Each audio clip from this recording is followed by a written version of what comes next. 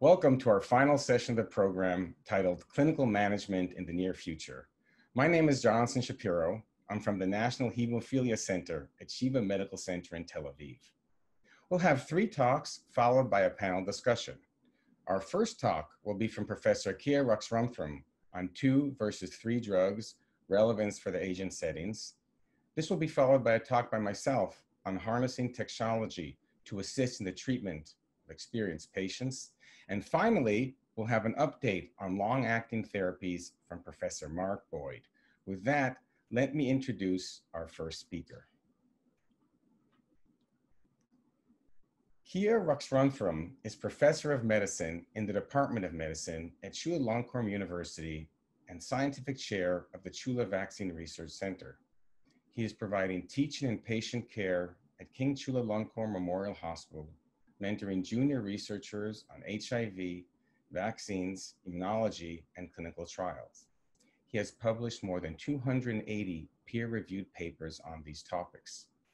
He's been very active both nationally and internationally in the global fight against AIDS, chairing the research committee of the Thai Royal College of Physicians, as well as serving as the Deputy Director of HIVNet and the Thai Red Cross AIDS Research Center. He is recipient of many awards, including the Outstanding Researcher Award and the Highest Citation Award, Chulalongkorn University, and the Outstanding Research Award of Thailand. We're honored to have Professor Ruxrungtham speak to us on 2 versus 3 drugs, relevance for the Asian settings. Thank you very much, Jonathan, for your kind introduction. So what I'm going to do in the next 18 minutes is to cover a topic of 2 drug versus 3 drugs regimen, how the implementation can be considered in this region. This is my disclosure. There's a rationale or argument to support dual drug therapy. I think the first rationale is to reduce side effects. Less the number of drugs in the regimen has a better potential to reduce side effects. And also we allow it to reserve future options, and also a significant cost saving can be achieved as well. Now, what we have learned in the past based on in nucleoside analogs, liver transcriptase inhibitors in the last 2-3 decades is that definitely we should not prescribe any monotherapy at all, no matter it's it's NRTI or any other regimen. Secondly, but again, keep in mind back in 2 or 3 decades ago, if we're talking about 2 drugs, it means only 2 NRTI, or no. So it's not good. Within a few weeks, a month, you're going to see a rebound of the viremia and drug-resistant development. So we are all familiar with the highly active antiretroviral therapy or 3-drug regimen. Now, I think in the past decade, since 2007, that Larticavir available, so it's the first integrase inhibitor in the class available, and 5 years later we have Elviticavir boosted, and another year we have Dolutegravir, and recently we have Bictegravir. It's clearly that this class, as a monotherapy study, after 7 to 14 days receiving this class of therapy as a mono proof of the concept, you can see that it's a very potent ARV in these integrase inhibitors.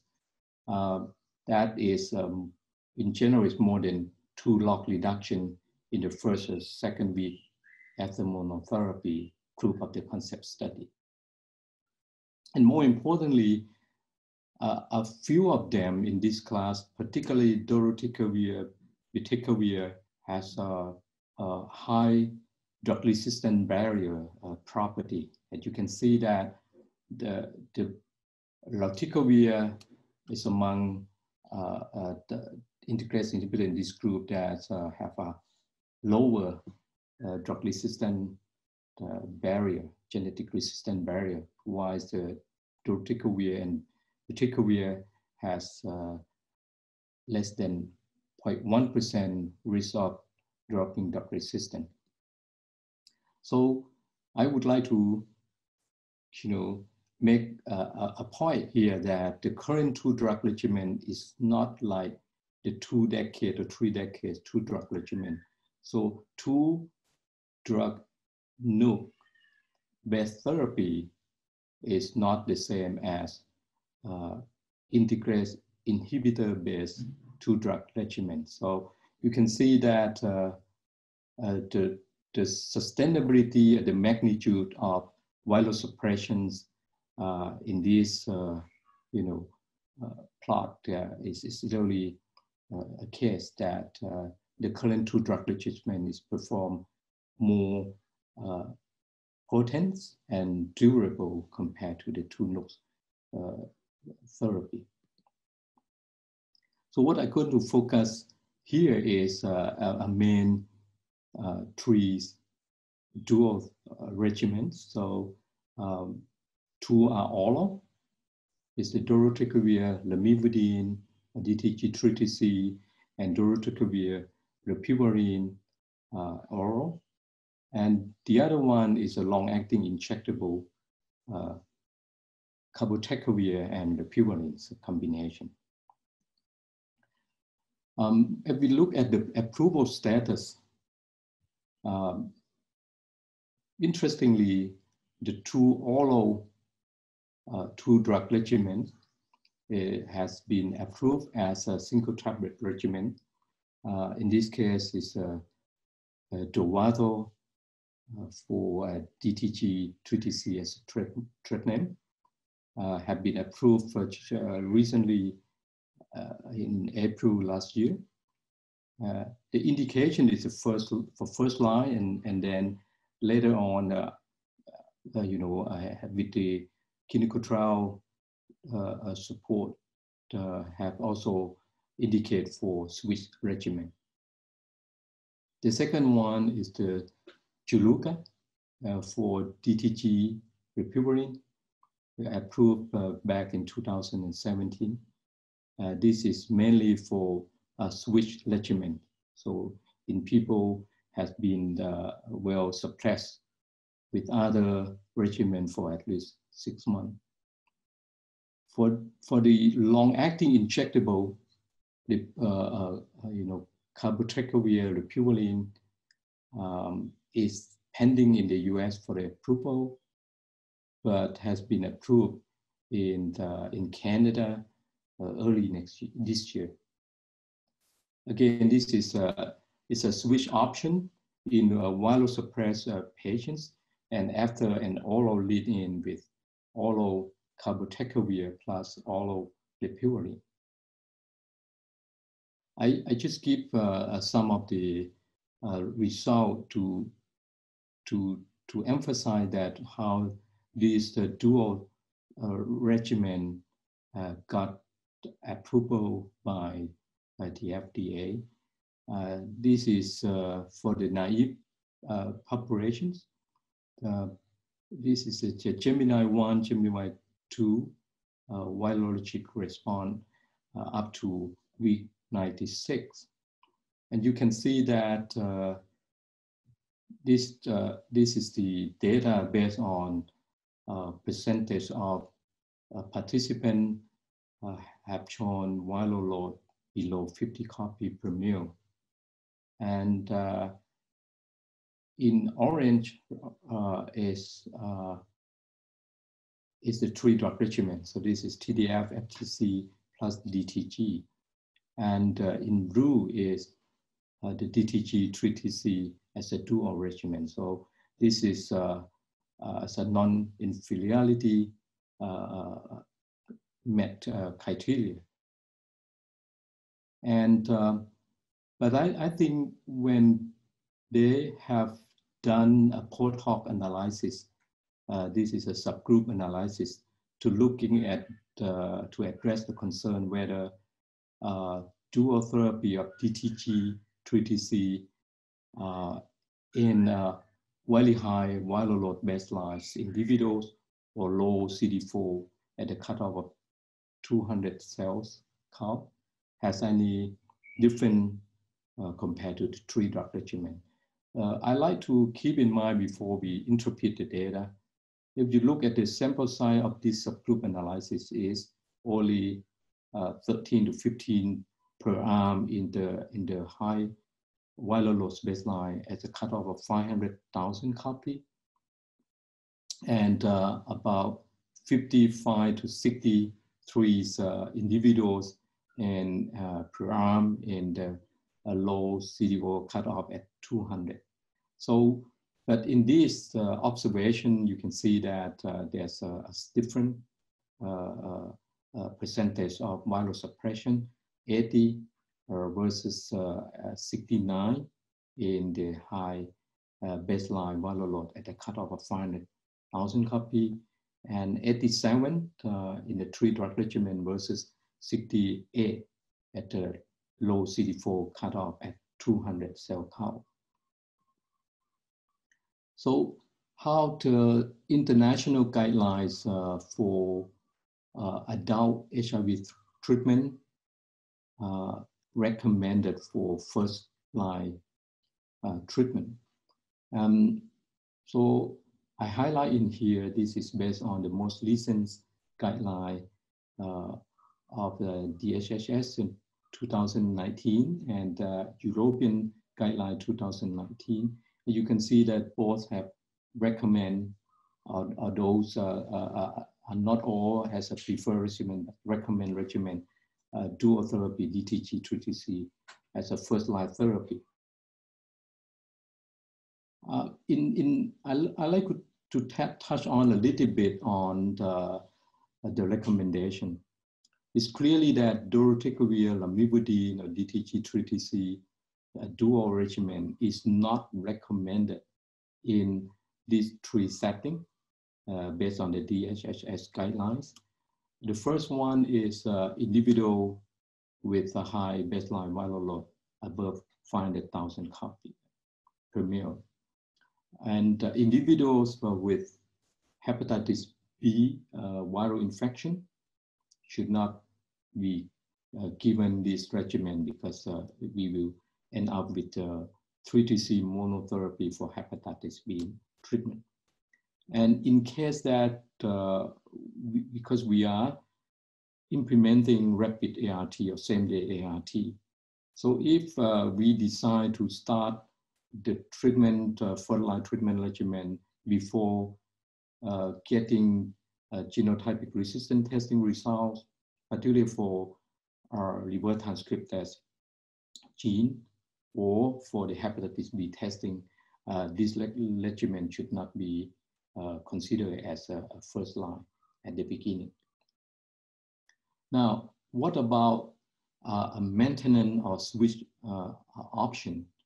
How well the DTG, 3TC has been performed in the clinical phase 3 trial. So this is the Tango results based on 48 weeks snapshot analysis. As you can see that in blue is a 2-drug regimen DTG, 3TC, and in orange is a continual TAF-based triple regimen. And so the finding again confirmed that this is a non-inferiority between the 2 arms. The other move to another 2-drug regimen, DTG lepivarine, in a SWORD 1 and 2 results. The study design based on the sample size is more than 1,000 individuals then who have been well suppressed with a stable treatment regimen basically is through NRTI plus either integrase inhibitor, NRTI, or protease, boosted protease inhibitor with viral load below 50 copy per ml for at the minimum of 6 months at the screening. And with no previous virological failure, no current hepatitis B infection, and no resistance to DTG or rilpivirine, and randomized into switch to the dual drug regimen DTG rilpivirine, or maintain their baseline ART. So the sample size, per arm is about 500 individuals.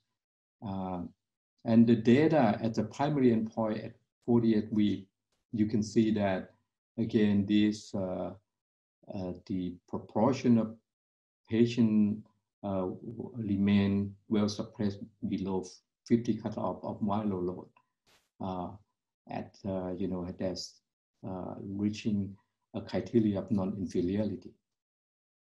And when they follow up to week 100, the sustainability is still 89% with the early switch arm and 93% in the late switch arm.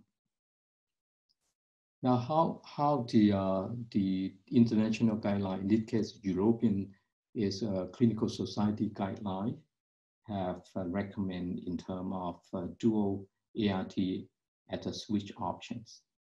So now they recommend 5 dual drugs switch option for virologically suppressed individuals.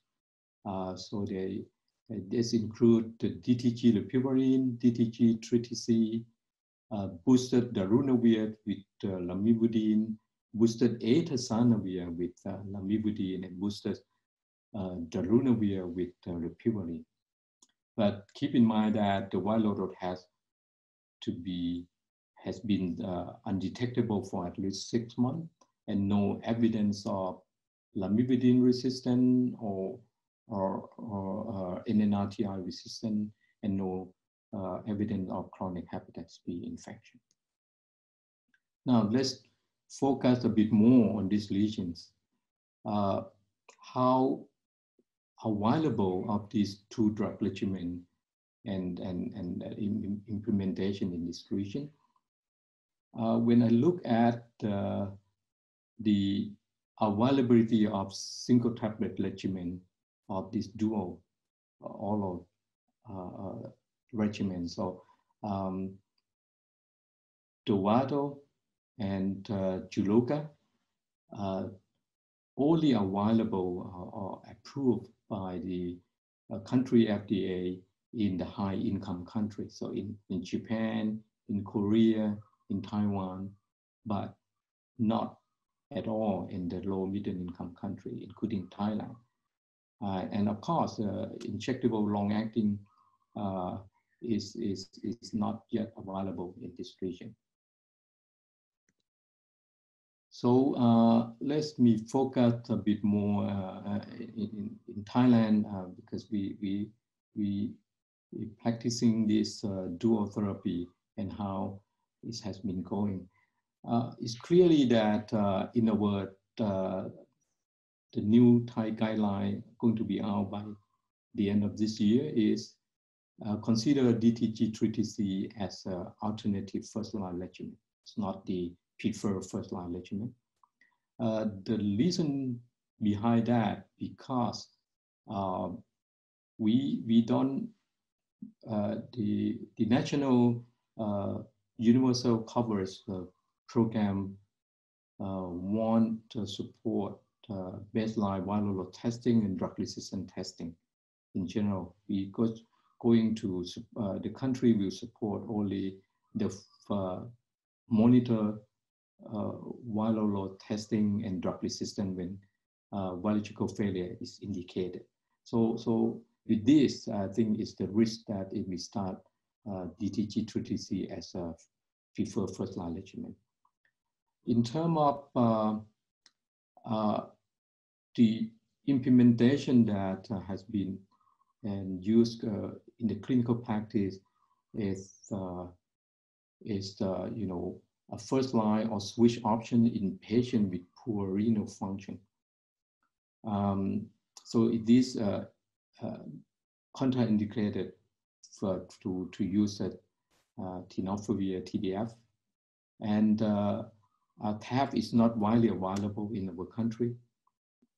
And we have to make sure that we confirm that this is no hepatitis B viral co-infection and no history of 3TC drug resistance. One different thing is that as I mentioned that the single tablet regimen of DTG 3TC is not approved in Thailand. It's not available. So we have to go with 3-pill regimen. So 1 tablet of DTG and 2 tablets of 3TC.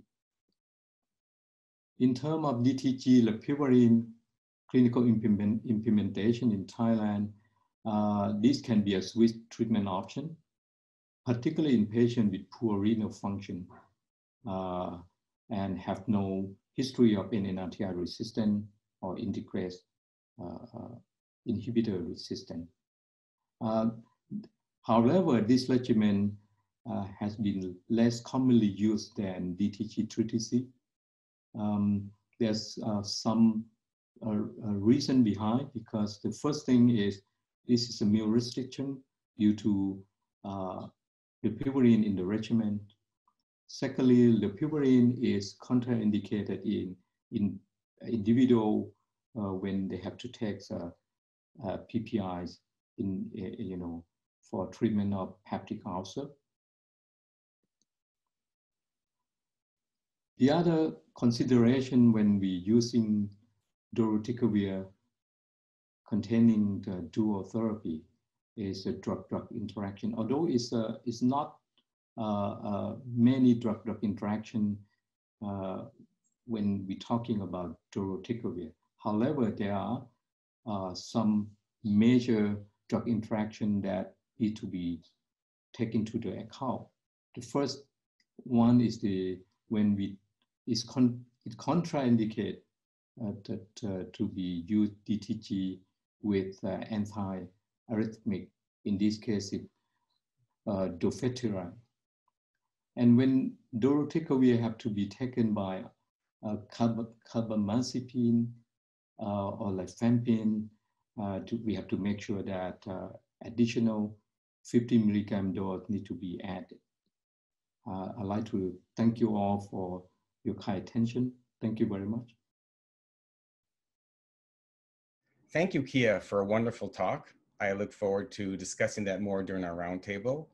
And we'll move now to my talk titled Harnessing Technology to Assist in the Treatment of Experienced Patients. These are my exposures.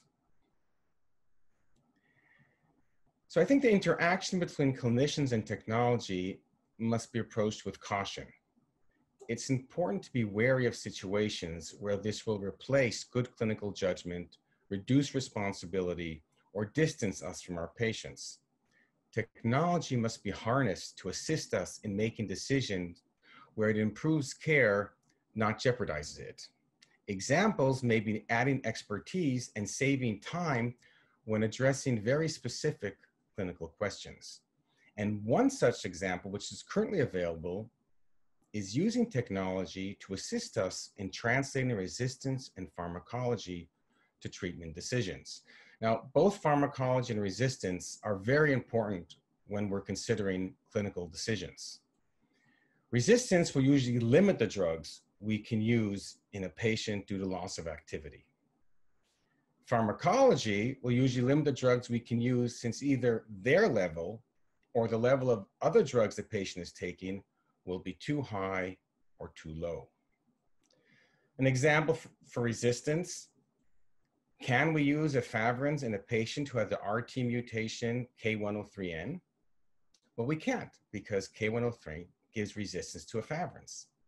And for pharmacology, can we use rilpivirine with rifampicin? Well, we can't, because the levels of rilpivirine will be too low.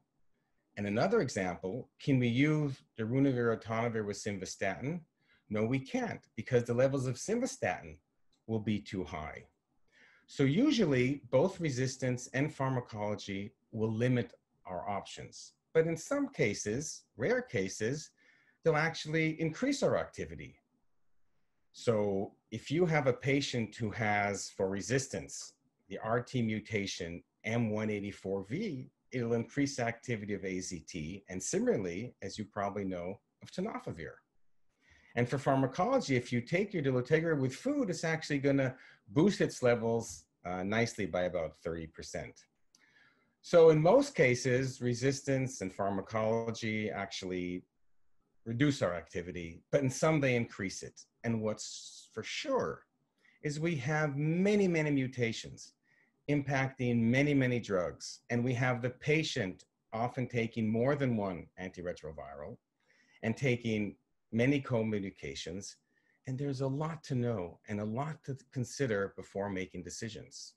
So what's certain is that this is very complicated, and to use this in clinical practice requires a lot of expertise and a lot of time. So let's use technology to help us. And we actually have two very nice systems. One for resistance is the Stanford database, and the second for pharmacology is the Liverpool website.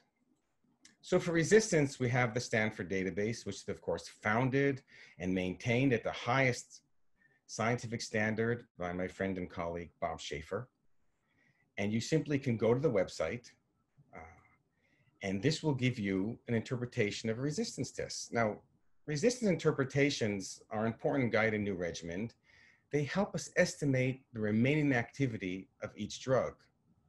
And based on this, we can combine drugs with sufficient activity to give us a productive new regimen. Now, the Stanford database does this by giving a score or a penalty, actually for each mutation to each drug.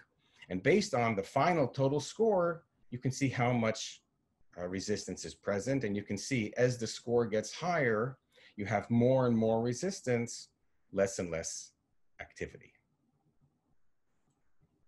And all you have to do, you go to the website, you click on the program, and you can enter the mutations into the system. Now, resistance tests are important, and the Stanford database and other systems will help you decide which drugs you can use. But, and I think this is very important, it's only one of many factors which will help us compose the optimal regimen for each patient. Another key consideration is, of course, pharmacology. And for that, we have the Liverpool website. And here too, you open a menu and you can enter the drugs the patient is getting, both the antiretrovirals and the additional co-medications the patient may need.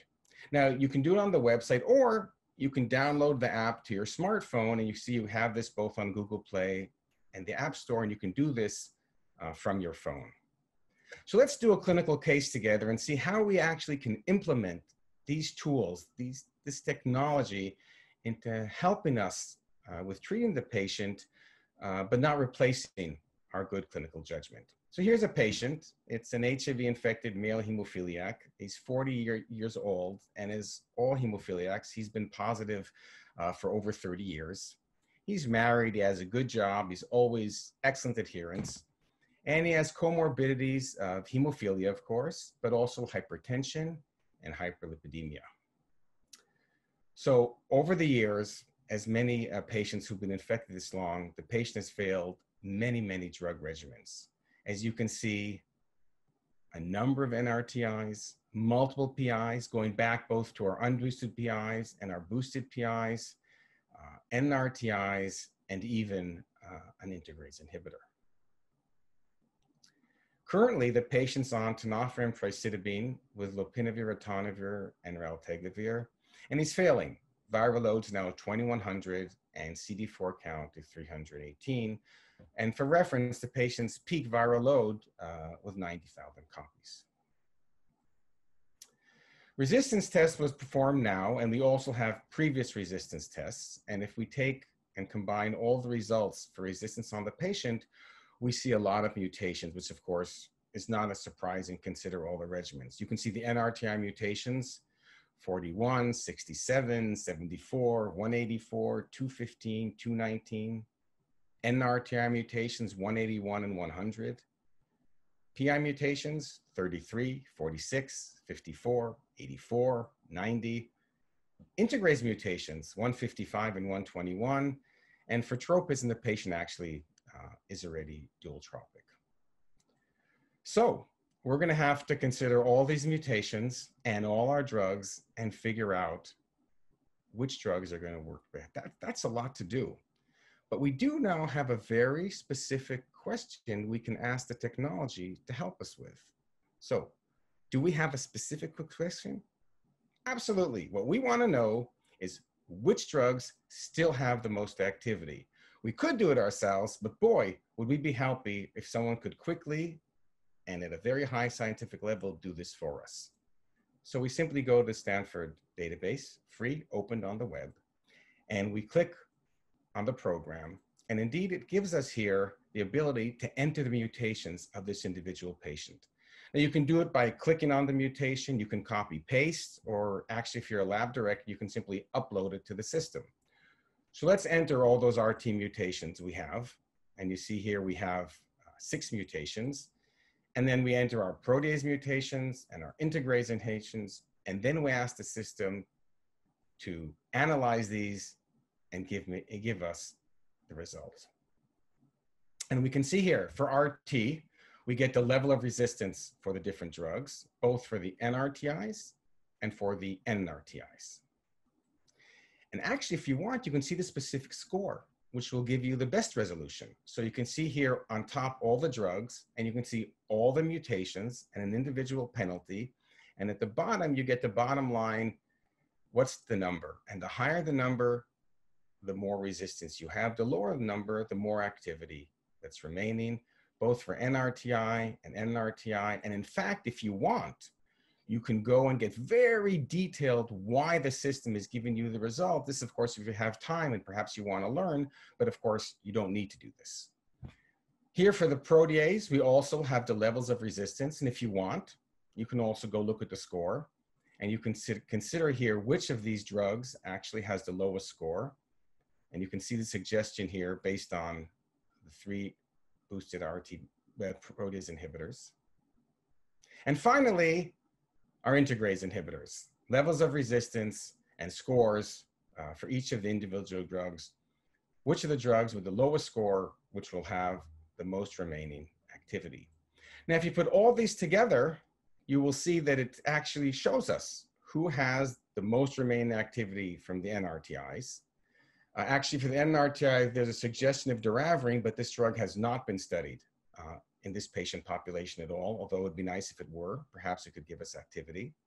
For the integrase inhibitors, both bictegravir and dolutegravir have low level of resistance, but once again, bictegravir was not studied in this patient population. Actually, dolutegravir has a dose for treatment-experienced patients, which allows us to give it twice a day. And finally, for the boosted PIs, we also have the drug with the most activity. So we asked a very specific question: which drugs still have the most activity? And very quickly, and at a high scientific level, the system gave us an answer, saving us a great deal of time and probably also a lot of learning to get to this level of expertise. So we take that regimen, tenofovir and tricidabine, with boosted darunavir twice a day and dolutegravir twice a day, and we're going to give it to our patient. Are we ready to go? Anything missing? Let's go back to the case.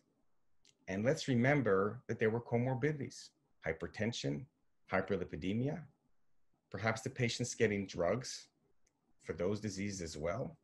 And indeed he is. For his hypertension, ramipril, and for his hyperlipidemia, atorvastatin at a dose of 60 milligram once a day.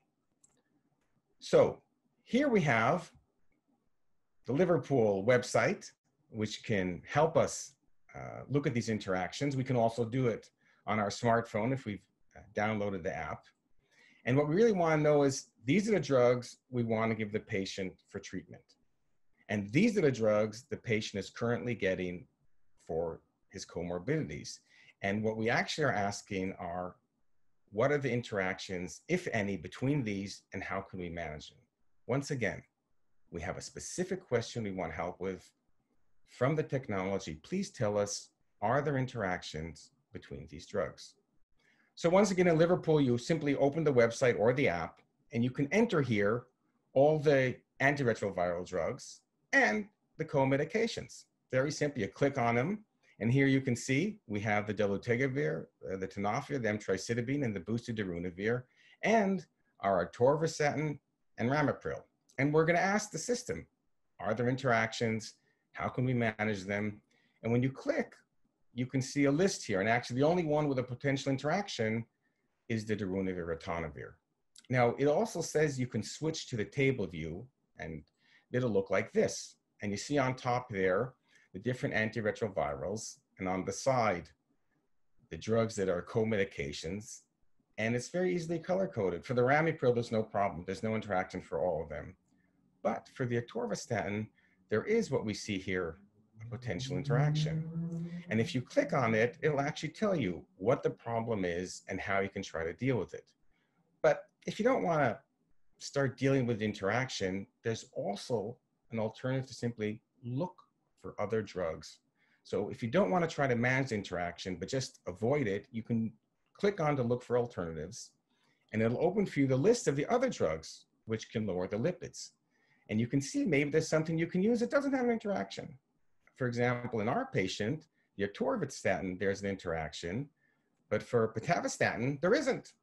So if you can get pitavastatin, you can simply use it instead of atorvastatin, and there's no problem. Now, where I practice, I didn't have it. So I couldn't use that option, but for those who could, it's worth checking. So we go back to our atorvastatin, we say, okay, how can we manage this interaction? And what it simply tells us is that actually the darunavir ritonavir is increasing the level of atorvastatin, so we want to make sure it's not too high. And the recommendation actually is to go down to the lowest dose, to actually 10 milligrams, see if you get enough activity, if you're not getting toxicity, and slowly increase it, but not go above 40 milligrams. That doesn't seem too complicated. So that's indeed what we did. We gave the patient the tenofovir emtricitabine with the darunavir and dolutegravir, but we reduced the dose of atorvastatin. Instead of giving 60, we gave 10. The patient did not have toxicity, but we didn't quite get the lipid response we wanted. So we increased to 20, and at 20, it was great. The lipids went down nicely, and there was no toxicity. Ramipril, we continued the standard dose, and actually we encountered no toxicity of any drugs, and adherence continued to be excellent. And I can give you actually 2-year follow-up, today actually much more.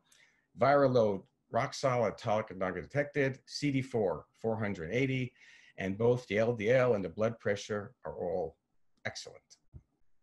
So I think additional new technologies will likely be incorporated into routine HIV care in the near future. It's important for us clinicians to consider how best to integrate them to the benefit of the patients and the clinicians. Now, understanding what specific function of patient care they can augment is a key first step. And then finding where and to what extent they can be best implemented should then be considered. Optimally, they should not replace any degree of responsibility, clinical judgment, or interaction with patients.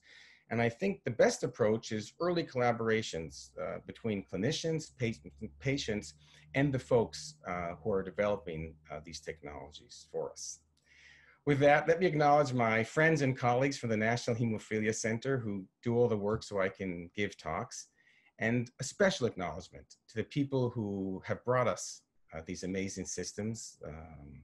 Robert Schaefer, for 30 years, who's been doing HIV drug resistance, not only founded the Stanford database, but keeps it updated at the highest scientific level. And of course, Sei Koo and David Beck from Liverpool, who bring us with their team the Liverpool website. And with that, I will thank you. Let me introduce our final speaker. Mark Boyd is the founding chair of medicine at the Lyell McEwen Hospital in Adelaide. He is an awardee of the Frank Fenner Prize for Advanced Research in Infectious Diseases by the Australian Asian Society for Infectious Diseases. Since moving to the University of Adelaide, he has launched a research program to explore how a better understanding of the social determinants of health can improve outcomes, particularly in areas of vulnerability. We're delighted to have Professor Boyd provide an update on long-acting therapy. Thank you for inviting me to give this update on long-acting antiretroviral therapy. These are my disclosures. So in this brief talk, I will mainly focus on treatment, given we're in a treatment session. But if time allows, I'd also like to present some exciting data about prevention and maybe mention a couple of agents in development that look like they'll continue in development and increase the possibilities for treatment in the future.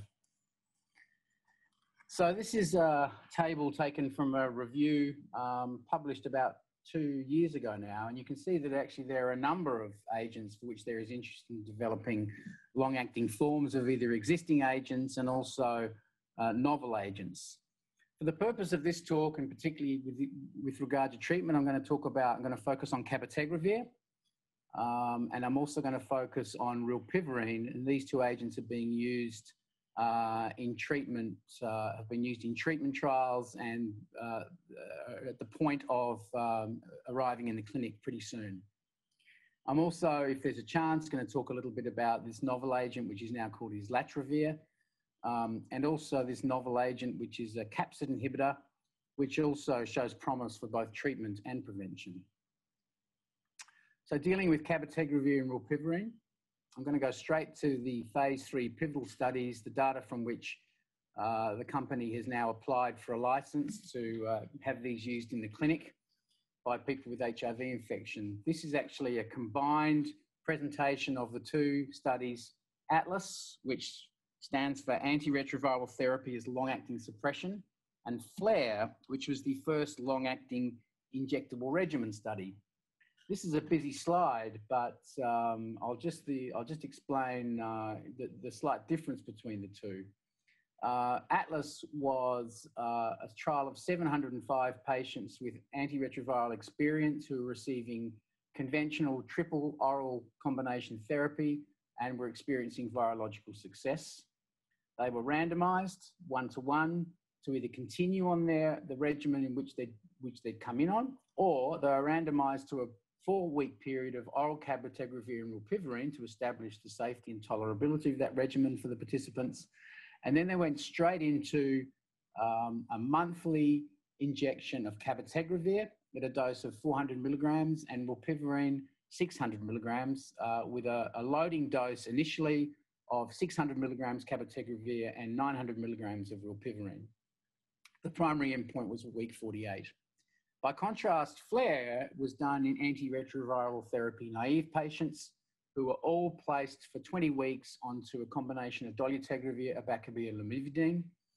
And then once they had established that they were still undetectable 4 days before randomization, they were randomized either to continue the oral dolutegravir, abacavir, lamivudine, or they were randomized into in a similar way as in ATLAS. They were given a 4-week period of cabotegravir and rilpivirine given orally, and then they were put straight onto, after a loading dose, onto cabotegravir long-acting 400 milligrams with rilpivirine long-acting 600 milligrams. And I should explain that this is 2 injections, 1 of cabotegravir, 1 of rilpivirine into each buttock.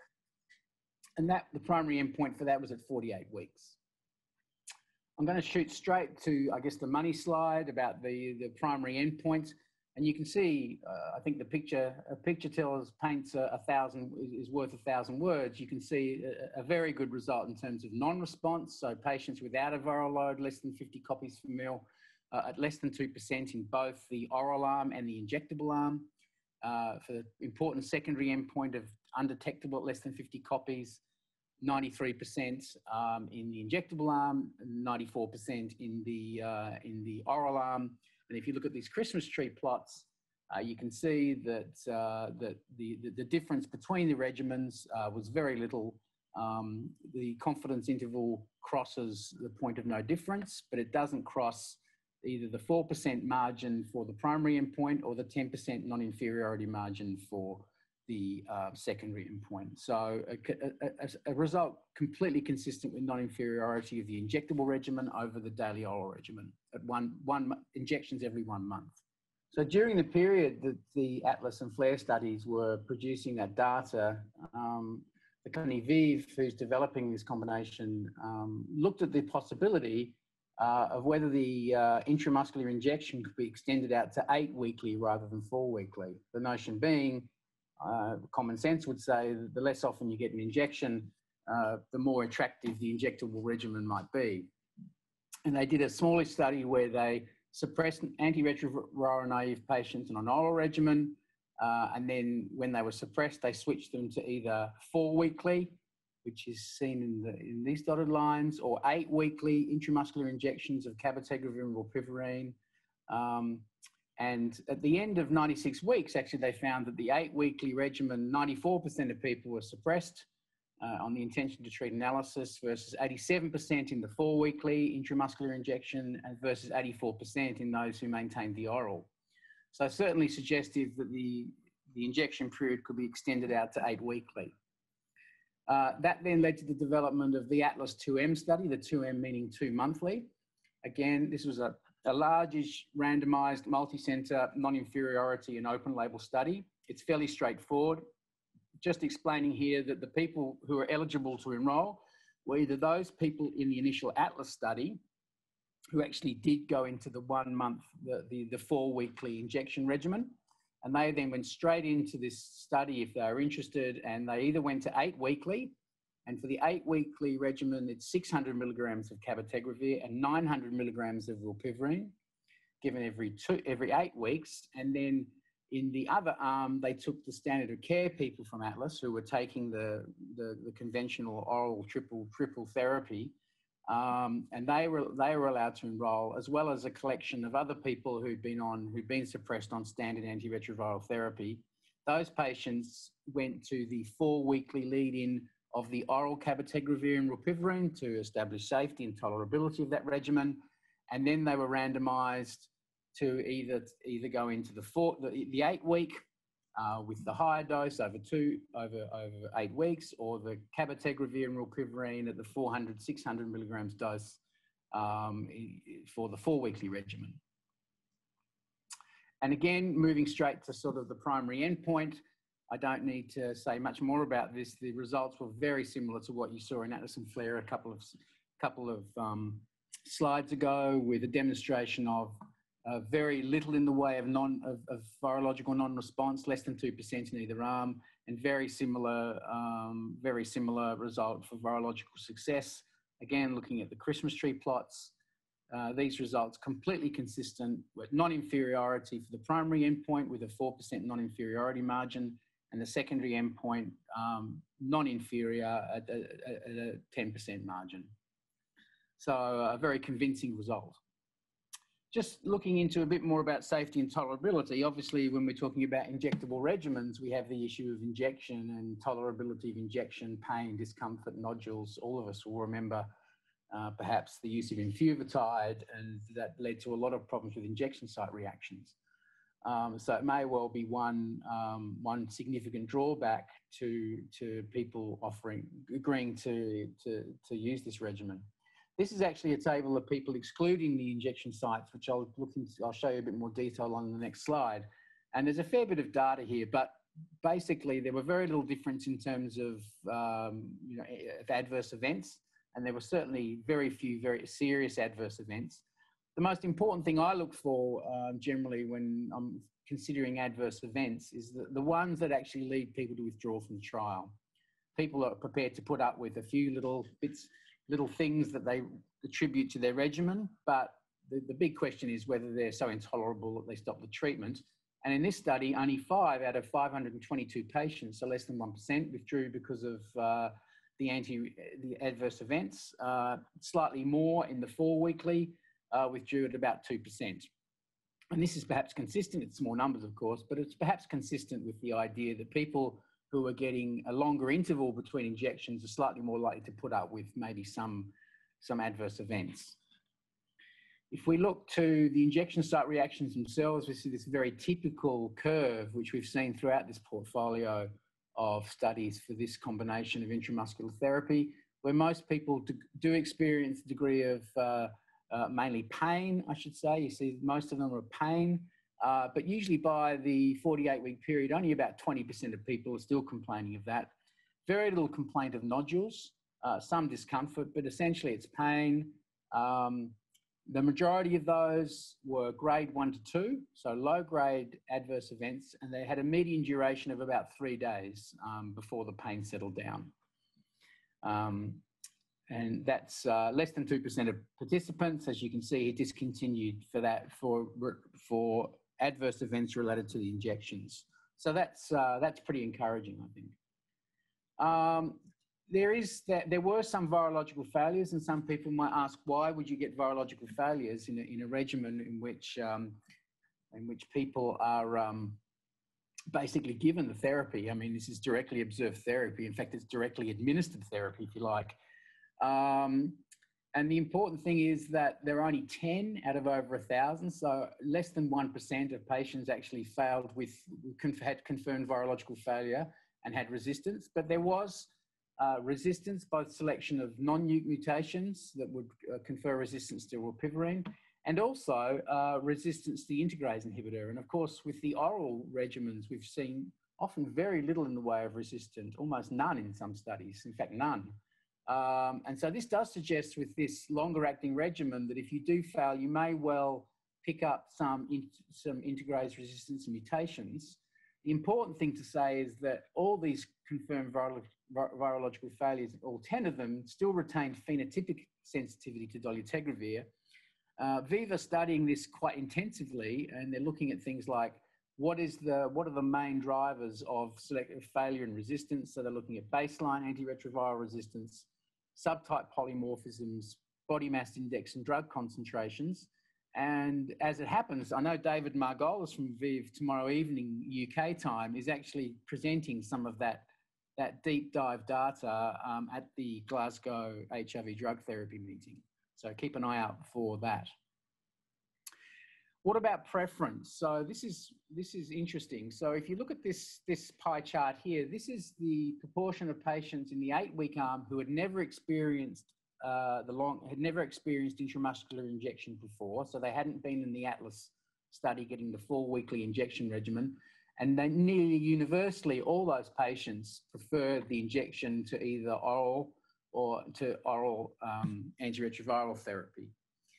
In the patients who had been in Atlas, so therefore had been on the 4-week regimen, again, nearly all, 94%, preferred to the 8-weekly regimen. Only 3% would want to go back to the 8-weekly regimen. Only 3% said they'd prefer to go back to the 4-weekly regimen.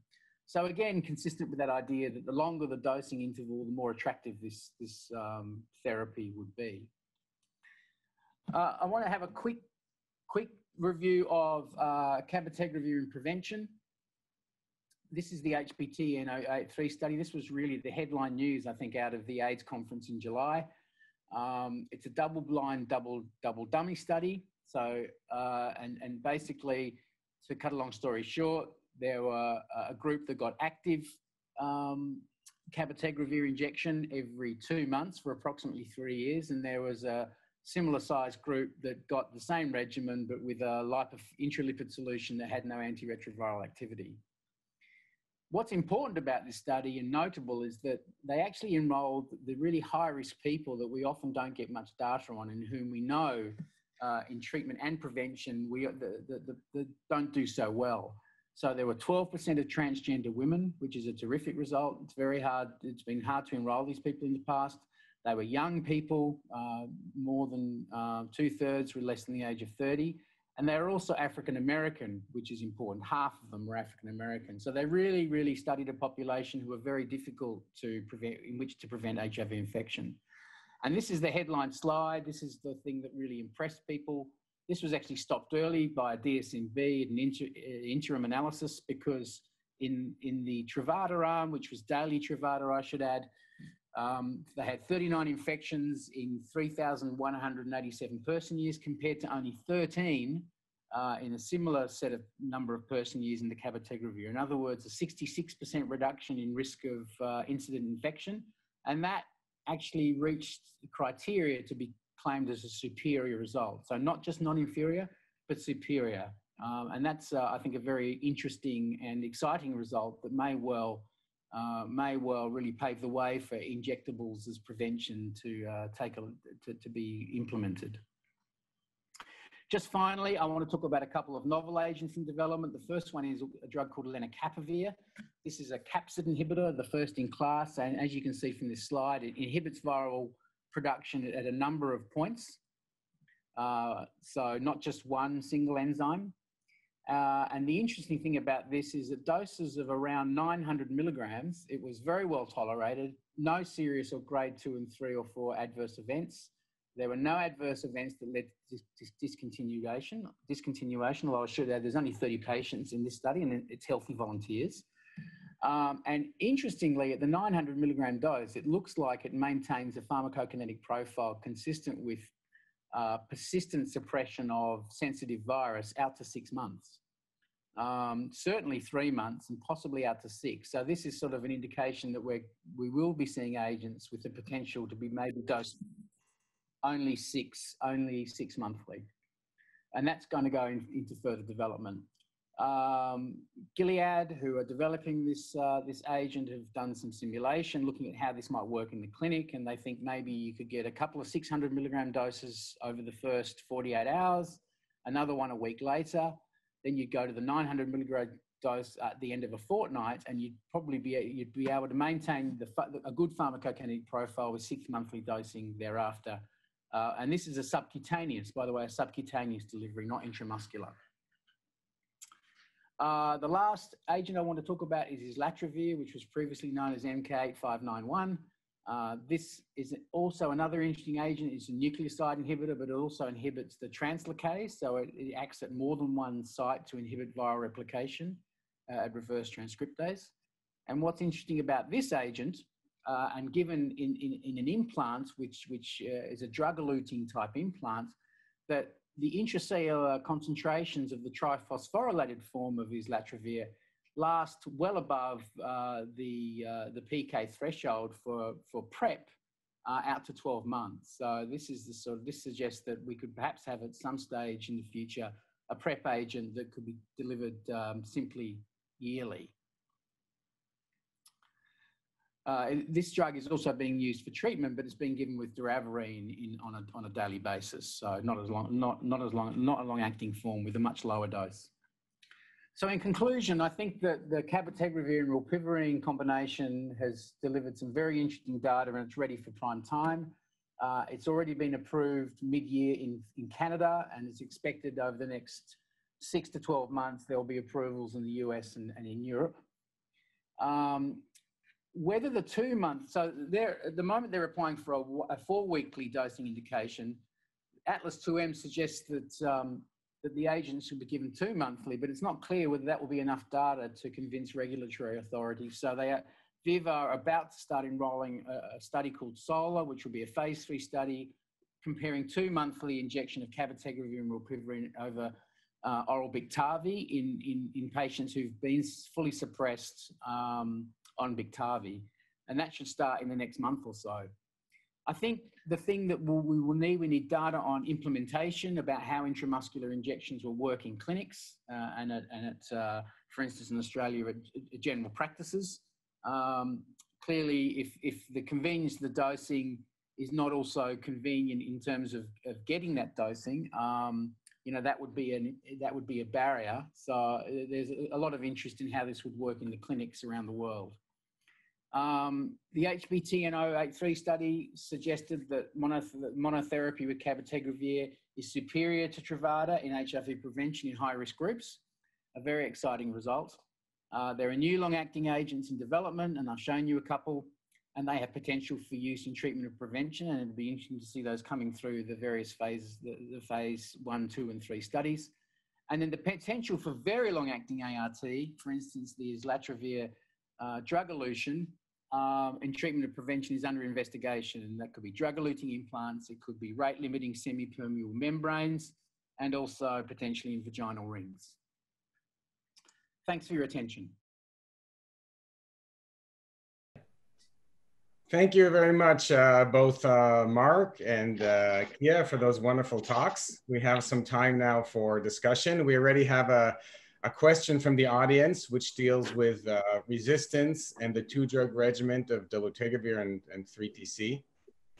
And maybe we'll start off with some discussion on who are the patients who are most appropriate for giving this two-drug regimen. Who would you think at this point would be less? And I think this question specifically relates to a patient who has the 184 mutation. So I guess if you saw on a resistance test that the patient had 184, would you give that patient dolutegravir 3TC? And if the patient perhaps in the past had received a regimen with 3TC and had archived resistance, would this concern you? Maybe Mark, your thoughts, and we'll ask you as well. Okay, this is an interesting area, I think, actually. I think the short answer is no at the moment. The tests, the studies that have been done formally have examined people without any evidence of a prior M184 resistance mutation. And so therefore the data on these two drug regimens, the formal data, the data that's been submitted for filing, doesn't contain people with that mutation. And that's, so I think the short answer is no. What's interesting though, is that there have been patients who have been given this regimen, mainly in switch, where they've been switched to this simplified regimen and they've known to have had M184V at baseline and they've done very well. The problem with most of those studies is they're highly selected, highly biased. There's one in particular from France, can't quite remember the name now, that's been shown for a little while, and that takes people with really quite extensive antiretroviral exposure in the past, who have become extremely adherent to their regimens because they understand the importance of that. They don't have many options left. And quite a number of those patients have the M184V, and they seem to do well. But these are cohorts, they're biased, they're selected. So I don't know you can necessarily extrapolate that to all patients.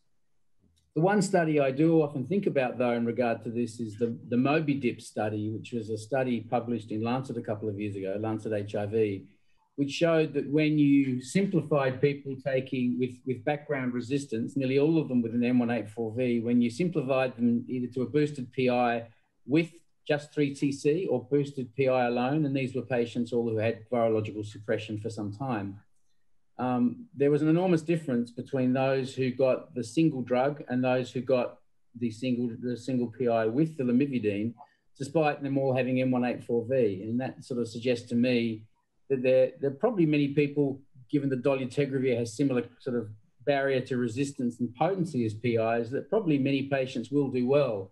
I just think that the key is very good adherence. So, you know, I would consider it in someone with very good adherence if they really wanted it, but I guess I'd want to make sure that I could keep a pretty close eye on them to make sure something doesn't go wrong.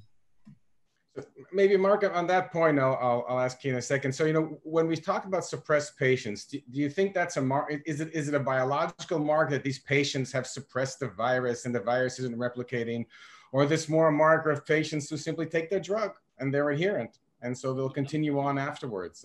I think it's more the latter, Jonathan. I just think people who take the drug do pretty well. I mean, there is something very odd about the 3TC mutant, right? You get about a half-log drop even with its presence, despite the fact that all the database will tell you it confers high-level resistance. So it is an unusual mutation.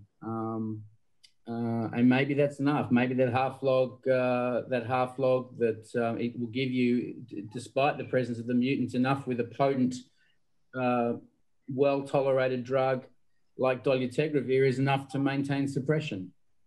Yeah, that would be my guess. Yeah, no, definitely. Kiat, what are your thoughts on these? Yeah, I agree with Mark that for if you have a M184V mutant as baseline, I won't go for the first line initiated option for sure. I think it's not a good idea to do so. in terms of the well-suppressed individuals, that I think the data from ART-PRO, although it's, you know, it's a very small sample size, but what we learned from that is that if the duration of viral suppression is long enough, that should be fine. But again, I would say that I would rather be careful to use this regimen in the background with either history or have been shown of a mutation of 3TC drug resistance. Yeah, good points. I mean, I think that, you know, for now, if we see it, we don't give it. I think this issue of archive mutations, the more I hear from people who understand more than me, you know, we sort of consider once a mutation there. Us resistance people love saying once it's there, it's always there. But when you speak to people who have been looking at reservoirs and so on, I remember Steve Deek saying, no, you go deeper and deeper. And someone who for 12 years hasn't had replicating virus, it's very different than someone in 6 months. And maybe at that point. So I think, you know, there's more about this, and probably patients who for many, many years haven't had it. Maybe that's responsible for some of the results that Mark was quoting. I think there'd be a lot of interest there. I just want to mention our friend Mark Weinberg, our late friend, who did so much work on 184, and we learned so much from him. So in this vein of who are the patients who can or cannot, we did see the nice data presented now and also earlier regarding patients with low CD4 counts, high viral loads. You know, both of you have a huge amount of experience in this, both with this regimen and others. So who are the patients where you are comfortable? Where are the patients where you prefer not? Kiat, as far as high viral load, low CD4, what are your sort of personal guidelines for dolutegravir 3TC? Yeah, I think, again, I mean, from the post hoc subgroup analysis, although it's a very small sample size, but I think the message is need to be taken into the account, because if you look at many other studies in the past, either, you know, first line or second line in some regimen, right? The lower the CD4 at baseline, the chance to see the proportion of patients with viral success is less. You look at all the trial in the past, of course, it depends on how arbitrary, level of the cutoff the viral load, 500 copy, maybe just arbitrary. If you look at some of the report, again, case report might not a good way to learn, but at least tell us something. OPAT, in the earlier session has presented 3 cases with 3 drug regimen. And, these 3 drug regimen rapidly develop a drug resistance. 2 of them have viral load more than 1 million. And 1 is, close to a 500 copy. And all of them have viral CD4 below 100. So, so I think this, even 3 drug regimen baseline very clean on, mutation is still a risk there, because we don't know what the reservoir of the drug resistance that hiding in there. The higher replication rate, you have a higher risk of to see, mutation developing very quickly. And other factor that we might not thinking about is maybe because of the adherent issue as well that we didn't take into the account. So I think I will be very cautious to go with very low CD4 cell count and very high viral load. So how high, how low? Yeah, what are your numbers? Yeah. Well, everything is arbitrary. I think it's just borderline 200, maybe okay. But I think if with anything 100 below 100 or 150, I will have a big concern.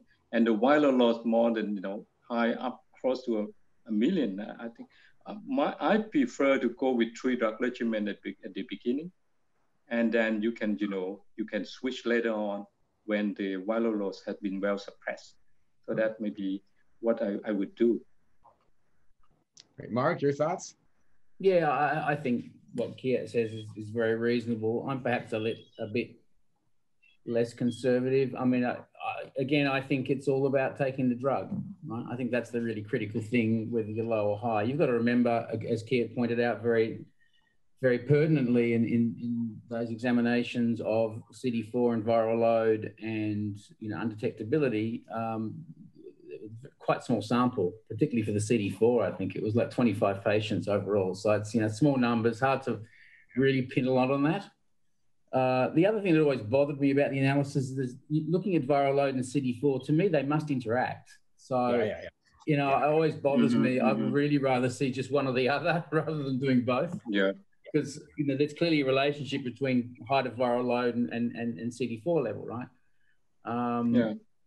If I have someone who I think is local and will come back and see me, I generally start people on a regimen and get them back in a month just to see how they're getting along, make sure there hasn't been some mistake in how they take the tablet, and just check adverse events. And I would probably take a viral load at that point. I can get them back pretty quickly. They come back in about a week. And, so I wouldn't be too bothered about starting someone on Dovato or dolutegravir 3TC, because I doubt that there will be nothing bad will happen as long as they're taking their tablets, or even if they're not taking them very well over that first 4-week period. And if they like the regimen and it's well tolerated, which of course it is, I don't think they're going to come to any grief. And if they've dropped a couple of logs in that time, then I'm happy to pursue it. But certainly there's no reason why you couldn't start with 3, be assured that they've become undetectable, and then drop it to 2. Yeah, I think that's a strategy a lot of folks actually are doing. Yeah. That seems to work well. So intuitively to me, the high viral load has always made sense. We always see that patients with very high viral loads, we have difficulties. The CD4 is always a little bit more of a riddle. Why? We did ages ago lymph node biopsies, and we saw how patients with very low CD4 is often the lymph nodes grows and maybe penetrate. What a question which I struggle with, and since I have both you guys here, I'm going to actually indulge myself. Well, what about a patient who actually had a very low CD4 count, right? So the patient, we were called to the ward a decade ago, OI, 10 CD4 count, 2 cells. We finally got the patient up to have, is that the same as a patient who's come down? Are we comfortable giving that patient the dolutegravir 3TC? What do you guys think? It's a tough question, but I'm just an example of a 2-drug regimen. Is that the same? Is that different? Mark, what do you think? Yeah, I'm comfortable to do that. Yeah, again, I'd make the point about CD4 and viral load interaction. I think it's more the viral load, to be honest. Look, the problem with using the Gemini studies is that they had a cutoff of 500,000 for entry. So, technically, if you're being completely sensible, I suppose, and not taking any risk, then if someone has a viral load over 500,000, then that's a reasonable chance with someone who's got 10 or 0 CD4s. You'd probably start with a triple regimen. But, again, if someone insisted, if they said to me, look, I don't want that, doctor, I've heard about this TAF and, I'm worried about putting on weight, can I have a go at the D3, Dovato? I'd say, yeah, sure. I'm happy to negotiate with patients. And I said, as long as you come back and we make sure it's working in a month, I'm fine with that. Cool. Well, Kiat, your thoughts? Yeah, I'm a bit conservative, so I would love to start with 3 drugs at the beginning. I think CD4 and the viral load is a Miller phenomenon. If you have a very low CD4 in general, you're going to see quite a high level of viral load. Right. Remember that in some setting in this region I saw some of the note from our audience, the Philippines, they don't have viral load monitoring. Right. And even the CD4, they not really have available, very frequently. So I think it's a challenge as well to think about the setting here. And the other, the reason that I be more conservative, because I think the DTG containing regimen is one of the best. If you fail it, although it's a minority of people fail it, but people will have a hard time to go with the second option with boosted PI, and with NNRTI. So drug-drug interaction in the long run and blah, blah, blah. So, for the switch option is more comfortable for the naive. We need to make sure that they really going to have a more than 99% chance to be success rather than more than 1% to failure. So anyhow, it's just a way of thinking. It's just a more conservative. Maybe I'm getting older though. I think these are excellent considerations. Mark, you enticed us with the long-acting, the IM, which I think people are excited about. We're getting some very nice questions also in that regard. So I think people are asking both about actually the AEs. As someone who's actually done these studies, what do you actually see with people going in, and also regarding the patients, the question of who are the patients who will most benefit. There's a question here about pediatric use. I think all of us know, teenagers, they're challenging, pediatrics. So a little bit, who are the patients, who would you treat, different groups, be interesting to hear your personal thoughts about that. Yeah, I mean, it's a really interesting question. It's hard to know whether this is going to be something that really a lot of people will go for, or whether it's going to be a very niche market. And I don't think really any of the research to date has really helped us. I don't think we'll find out until it kind of gets to the clinic.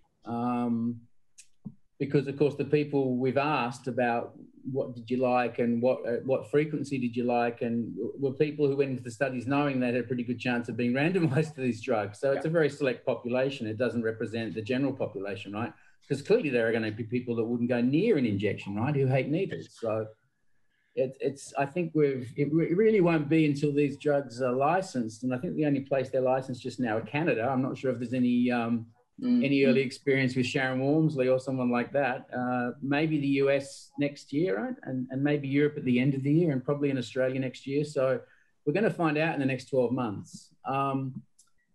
So, I mean, I think when I say, I've got an interesting group of patients where I am. I moved from Sydney, which is a very gay-centric, a lot of men who have sex with men live there. It's a very liberal part of the world, and people talk. A lot of people are HIV positive in that community. They talk about the drugs. They know about what's coming.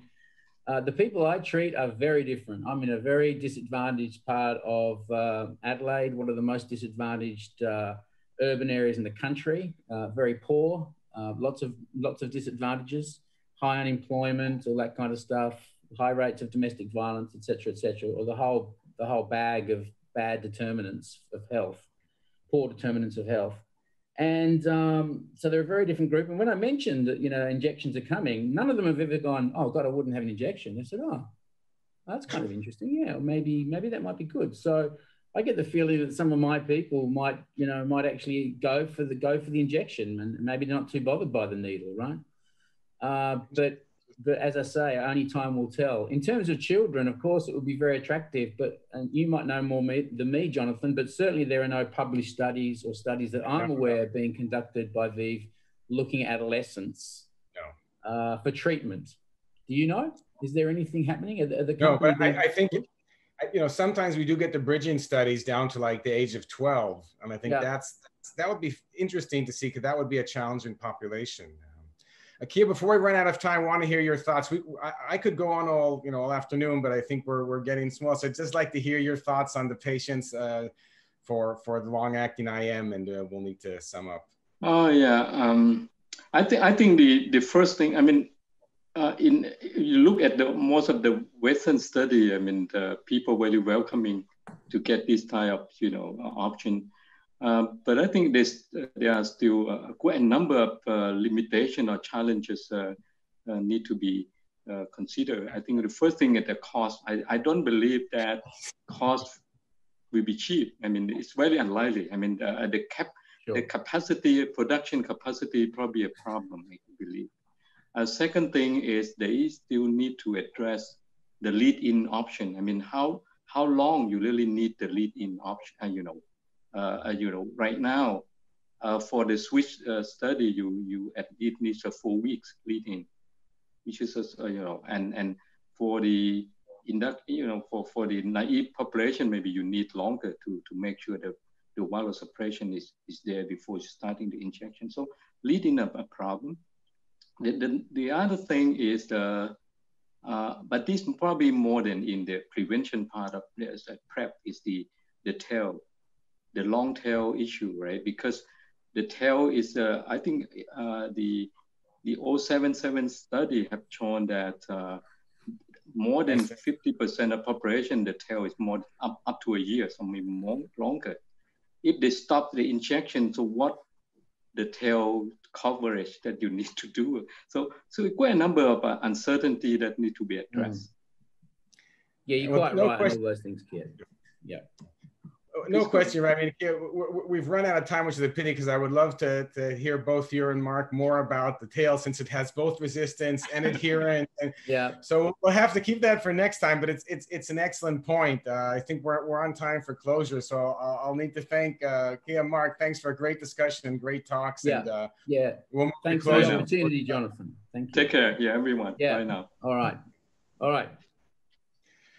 See ya. So with that, friends, we're going to move to closing our workshop. It's been a wonderful 2 days. Today we had wonderful speakers. Let me look at the whole group of speakers we've had over the last 2 days. And this is a good time for a special thank you to Professor Kiat Ruxrungtham, who really is behind choosing the speakers, choosing the topics, putting the sessions together. I think Kiat did a fantastic job, and I'd like to say a special thank you to him for virtually hosting us in Bangkok, but more importantly, really guaranteeing these wonderful 2 days. So thank you, Kiat, and thank you to all our speakers and to the questions from the participants and the great discussion.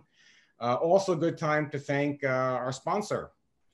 So a big thank you to VIV. It's an independent educational grant. So of course they have nothing to do with the program. They just give us the money, which is the way I think we like it. So thank you, VIV, for the support. I think we did a lot of good education. For those who want a certificate of attendance, there'll be a survey provided. Once you submit that, we'll be happy to provide the certificate. And for those who were not able to watch or would like to watch again, at this website of Academic and Medical Education, you can actually find the material as well as material of a lot of other programs. So for those where the hours weren't convenient, you're definitely welcome. We do have the Meet the Speakers right afterwards, and hurry up and log on because it will fill up, and this is an opportunity to have a small virtual group. And we have the EPIC meeting coming up, but I would be grateful for those who attended if you could provide a submission of your survey, because we really do learn from that. And with that, I'm going to thank everybody. Thank you all. I think we had a great 2 days, and we'll look forward to next time. Thank you very much.